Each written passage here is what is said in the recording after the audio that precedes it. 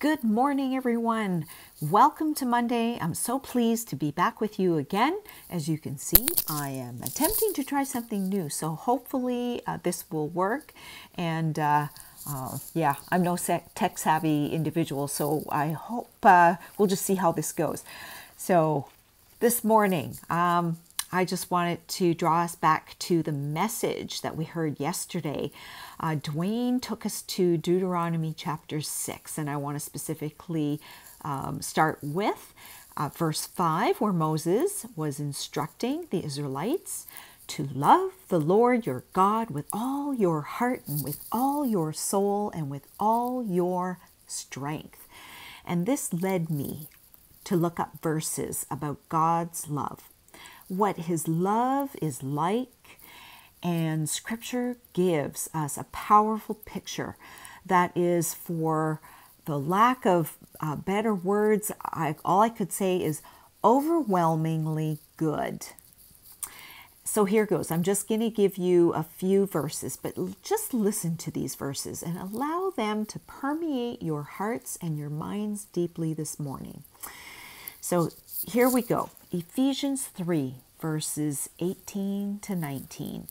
And may you have strength to comprehend with all the saints what is the breadth and length and height and depth, and to know the love of Christ that surpasses knowledge, that you may be filled with the fullness of God. Next, 1 Corinthians 13, verses 4 to 7. Love is patient and kind. Love does not envy or boast. It is not arrogant or rude. It does not insist on its own way. It is not irritable or resentful. It does not rejoice at wrongdoing, but rejoices with the truth. Love bears all things, believes all things, hopes all things, endures all things. Next, I have Psalm 36, verses 5 to 7.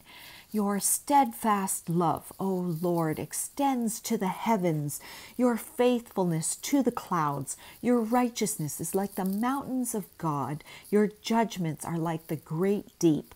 Man and beast you save, O Lord. How precious is your steadfast love, O God.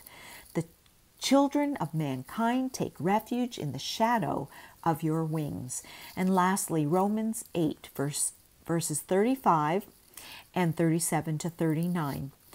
Who shall separate us from the love of Christ? Shall tribulation or distress or persecution or famine or nakedness or danger or sword? No, in all these things we are more than conquerors through him who loved us. For I am sure that neither death, nor life, nor angels, nor rulers, nor things present, nor things to come, nor powers, nor height, nor depth, nor anything else in all creation will be able to separate us from the love of God in Christ Jesus our Lord.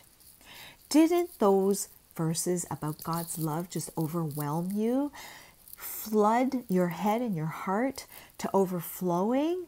That's what they did for me this morning. The joy, it just is warming. And, though we cannot fully comprehend and understand God's love, it's so reassuring, so complete, and so perfect. It's unconditional and it's abundant. It never ends and is trustworthy completely. And it never fails or lets us down. It is not based on who we are and what we do. His love just is.